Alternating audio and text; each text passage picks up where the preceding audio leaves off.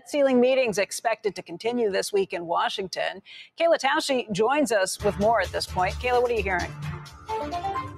Well, Becky, President Biden is expected to bring top congressional leaders back to the White House on Tuesday to discuss the last week of negotiations among staff, which worked through the weekend on key issues to try to bridge the gaps between the two sides. The president asked over the weekend in Delaware if there was a deal. He said he was optimistic. I remain optimistic because I'm a congenital optimist. But I really think there's a desire on their part as well as ours to reach agreement. I think we'll be able to do it.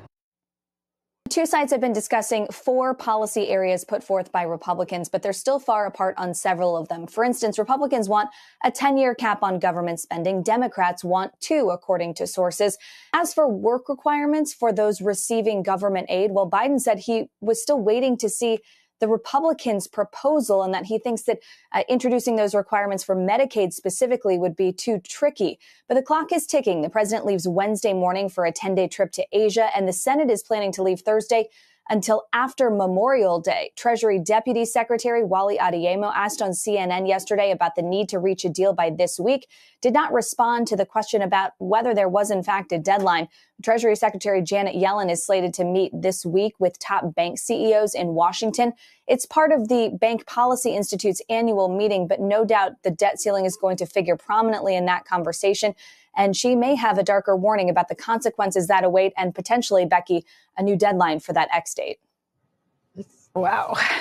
It seems frivolous and trivial, Kayla, but sometimes like a Memorial Day break can force people to do that. Does it really come down to that? Looming time when they'd be leaving Washington can actually sometimes make people, I don't know, they smell the stables and they want to go, right? And they get it done. It seems crazy that could be a deciding factor or a motivating factor, but it's just they're people too, and they probably want to leave Washington, be with their family.